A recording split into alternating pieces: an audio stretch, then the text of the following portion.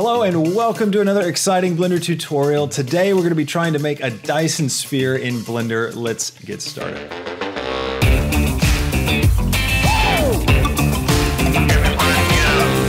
Please like this video if you really enjoyed it. Don't forget to subscribe, and you can now join as well. So check that out. We got some great features there. To join the channel, check out the Patreon as well. Got some great stuff over there and the Blender market as always.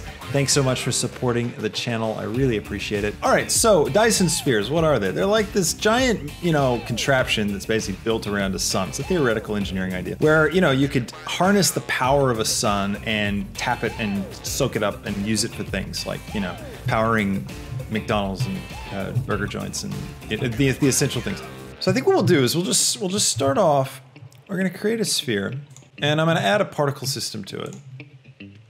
I think I'll emit across that full time period. I'll give myself like 10,000 particles, and I'll give them a lifetime of, we'll start with, I'll go hundreds, so they're around a little bit longer. So we just have a normal particle system, nothing special yet. Now let's go ahead and start playing with things. So I'm curious what Boids would do for us.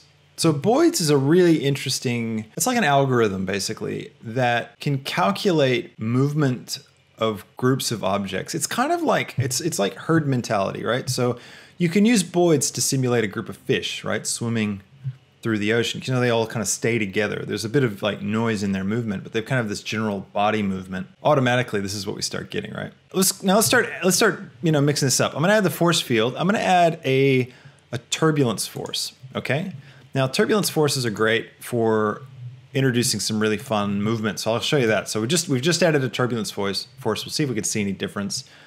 Can't really see it much with this one. So I'm gonna turn the strength of this up to like 10 possibly. Go back. All right, so now you can see they're starting to like snake around. And what you gotta remember with like a turbulence force, it's basically like, it's like a noise pattern, like we were creating material, right? Like a, Veroni or something. But it's in 3D space and it affects where the particles go. So they're following the contours. If you can visualize that like Veroni in 3D space and visualize these particles moving across the surface of it. So like if the size of this turbulence is really big, then I think it's, I forget which way it goes. If it's like, that means like it's really dense. And so you get more and more noise. So like if we crank this up 10, yeah, I should probably go like way up to get it to be noticeable. There we go. So now you can see what we're getting is like a much larger, it looks like a flat surface, right? So that noise pattern has been scaled up in 3D space, which is just beautiful. Like I could just watch that all day. I'll take it back to 0. Now flow is an interesting one. I don't know if I could really explain flow well enough. Emitting, like it's sort of the speed of the flow, I guess is, yeah, the way you can see. You can really kind of tell there. So anyways, all this to say, something like this is going to give us what we want. Let's see, I'll turn my strength up to like 50. I might take my sphere and scale it up. And actually, I want to also experiment first with taking it off Boids and just go back to Newtonian. And I'm going to take my field weights, turn my gravity off. I'm going to compare that. Now let's come over to here. We're going to take the strength of our turbulence, maybe the size. Let's try a vortex, and I'll turn the strength of it up. You can see what it does. It's going to cause everything to kind of, because the vortex is like a thin line, sort of. Sorry. I just looked over there because the camera is usually there. Like I said, I moved it today. I just looked into empty space. We could change the shape to a point. All right, there we go. That's going to give us some nice circular motion. What we could do is we could use our little cube here as our particle. So I'll come back over, render as object, and go cube. I'm going to go ahead and bake this as well. So cache and bake, just so it runs a bit smoother. And then what we can do is if I take the cube, I can give the cube a really glowy texture, very emissive. Let's grab an emission node. We're going to stick this into the surface. Just delete that, and I'm going to turn the strength right up, and I'm going to go ahead and turn bloom on. Just go nuts with it. All right, this is already looking really interesting. Next thing we could try doing is, because we kind of want to fill it out a bit, we could try adding children. Sometimes this can just like ruin everything and like, you know, kill your project. So I'm just going to save. Let's see. If I go simple, they're going to be kind of clumped up like this, right? And always bear in mind too, the display amount and the render amount, those are two separate values. So when you hit render, it's going to go for 100 particles as opposed to 10. So if you want these to look exactly the same, you want to match them up. Like we can expand it out, right? With this radius. I mean, that's cool. That certainly gives us something that feels like, you know, but you can see, I don't know if you can tell, but it looks like these children particles aren't moving around. They're like caught onto the main particle. Let's see. Okay, so that's kind of cool. So by using clump, what it's doing is when the particles emits, the children are far away from it. But you can see up here at the top that they're kind of converging in. So you end up with these like kind of bits that are kind of collapsing into each other. Oh, okay, well, we could try clump noise. What does that do? Does that break it up a little bit? Yeah, clump noise does help a little bit. And I want to introduce a bit of rotation now into these cubes.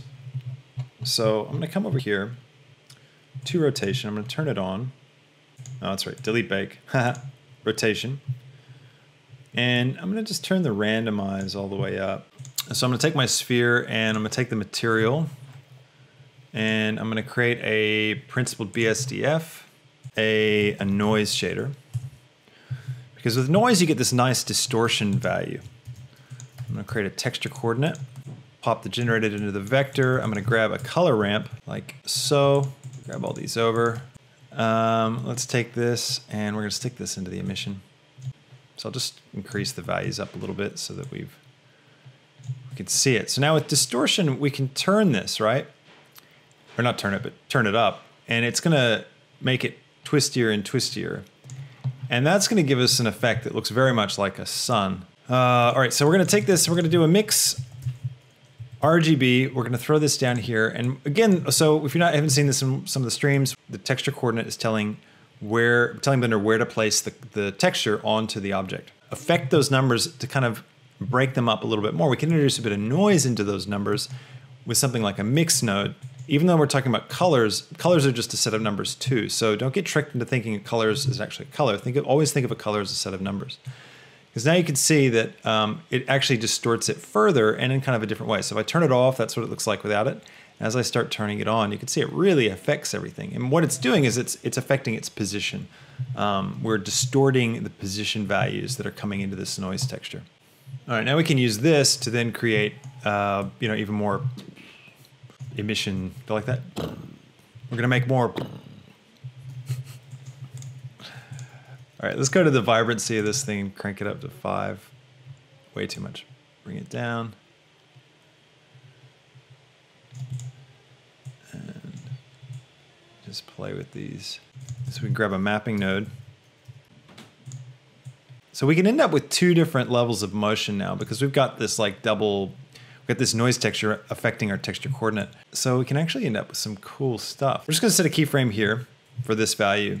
I'm gonna go to the graph editor, open up the material, go to the node tree, and I'm gonna find that value. Which one is it? It's the X value for this. And if I drop out this little hidden menu, we go to modifiers and then go to generator. And then we can just turn down this X value here to like 0.1 maybe, 0.01. Basically what that does is just going to constantly add 0.01 to it. So it's going to animate for us. The other thing is we could use a sphere. That could be a little bit better for us as a particle. So let's take our sphere and let's go into edit mode and scale them along the Z, elongate the sphere. And if we turn on dynamic and turn off randomize and then bake, we should, well, we won't know which way they're actually rotating. We need to change the rotation. No, that's pretty good. Looks like they're oriented along their plane of motion. Nope. All right, so we need to go into edit mode, select all. Let's try rotating on the X. Yeah, now they're rotating. Now they're following the path. So you can see with that dynamic, when you turn dynamic rotation on, they actually kind of follow the line. So now we want to kind of land this and turn this into an actual image. So I'm going to come over here to color for my world. I'm going to drop it down to black. I'll go ahead and give us some stars. So I'll go to my world here, and I'll grab a noise, and I'll grab a color ramp and an emission. Stick that there. That's all working. Drop my scale way up. Bring in the space. I'm going to hide this particle. I don't want to have this. So I'm going to create a new collection, and I'll just drop this particle into it and just turn it off. All right, now let's figure out a nice color for this shader. I'm going to switch back to my object shader. Go for like a blue color here on my emission, and I'm going to add in another one here, probably right up at the top. All right, let's take our particle now. I need to turn that collection back on so I can get a hold of it. Select that. Now let's do a similar kind of color here with these guys. So let's take a mix RGB. We're going to throw this here. I'll make this white and switch to multiply. Turn it all the way up. I'm multiplying all these numbers by 1, which doesn't do anything. But if I take this number and turn it up to like 2, maybe 3, these are going to keep getting brighter and brighter. And also take the factor up past 1. Go ahead and start making that Dyson Sphere shape. Let's go ahead and get a camera. Jump into our camera view. Inside the sun. Lock camera to view. Let's take our frame size and let's go 1080 times 2.35 to get that cinematic aspect ratio. And let's go to viewport display. Passepartout. Turn that off. So to do a Dyson Sphere, let's see, what we can have is Shift A, we're going to go isosphere. And I want to have, actually I'll go into just wireframe mode so we can see it here. We're going to go for 2 subdivisions. And then what we're going to do is we're going to come over here to the modifiers. And we're going to set a wireframe modifier on this guy. We're going to increase the thickness up, something like that. And then what we'll do is we'll create a material for it. And also I'll create, oh, I've got a sun already in my scene. That's good. Turn the value up. Now it's going to be a weird scene to light because, you know, we've got a sun in it, but it's on the inside. So it's like, how do you actually light something like that? We'll need to make this kind of not so obvious. Make another sun lamp, swing it around to the other side. Pop the strength up. Bring this one more closer to white. And we also need to change this because this guy is affecting, it's you know, it's glossy or whatever, which I don't want. So I might turn specular off. Technically, we don't need to use principal BSDF for the sun. It's a bit overkill, but all right. So now what we can do is we can hit Shift D with this isosphere, and now with this one, what I want to do is I'm going to come over here to my modifiers. I'm going to get rid of this wireframe modifier, and I'm going to go into edit mode, and I'm just going to select like some of these faces. I'll select all actually, and then I'll shift select some of these faces. Just kind of randomly going around here. Delete faces. Now we've got some faces that are kind of covered and others that aren't. Now let's come over here and give them the same material. And we're going to do our good old double Voronoi trick. So take the distance, plug it into the vector. This is to create panels for us. We get a texture coordinate, drop that here, pop the generated into the vector. And I'm going to take this, create a color ramp for distance into this. And then I'll pop it into the emission so we can really see it clearly. And I'll switch this to Manhattan. Manhattan kind of gives you square panels, basically. And I'll just pipe this into the color. And I'll get a bump. Grab the bump into the height. Turn my strength down. Up. Maybe invert it. Doesn't really matter. I'm going to have a separate one for my color. So I'll separate that out, bring that over here, base color. And I'll just drag that out. And now let's think about what this thing could look like. I'm gonna go for like a dark, definitely gonna go for like a dark color. I'll make it really metallic and really specky. I might drop the roughness down a little bit, make sure I turn on screen space reflections. Let's get a better shot here. I'm gonna lock my camera to view. All right, now let's also go into our world now. And I want to add in some volume to this world. So I'm going to go for a noise texture, a color ramp, like so. And pipe the factor into that. And I'm going to go for a volume scatter node. Pipe that into that. Take this up here, put this into here. And we should lose everything. There we go. And we'll take our density down to 0.01 and drop my anisotropy down really low like that. 0.001. Maybe pull this up a bit. So what we can do is like we can go here, I can Shift A, create a light, create a point light, and bring it around to like here or something in our shot. We can make it the same general color as our sun, and I can turn up the power to like 1000, let's say, and then increase the radius. It's kind of nice. It just gives us these little accents on the Dyson Sphere. Maybe a bit too much though. And let's come over here to our sun lamp because we're getting a bit off of that.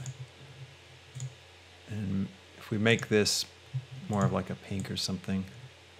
And let's take this other light that's over here, the red one. Go 50, 20. Just playing around with where we can position it. Oh, that's sick. Go with the binary star system. Maybe make it a bit more orange. All right, so now what we can do is let's go to the compositor, here to the image editor. I'm going to switch to the viewer node. I'm going to use nodes. I'm going to go viewer node. And let's just set this up so we can see it really clearly. And now let's just see what some of these nodes can do for us. Let's grab the glare node and let's switch this to ghosts. And I'm going to turn my threshold up, way up. You've got some bright things in this scene. There we go. I go up to 1000. You can see these nice like ghosting. It's like little lens flares, basically. Thanks so much for watching. I hope you learned a lot through this episode, had a lot of fun with it, and gained some cool tricks that you can use for yourself. I will catch you in the next tutorial. See you later. Bye.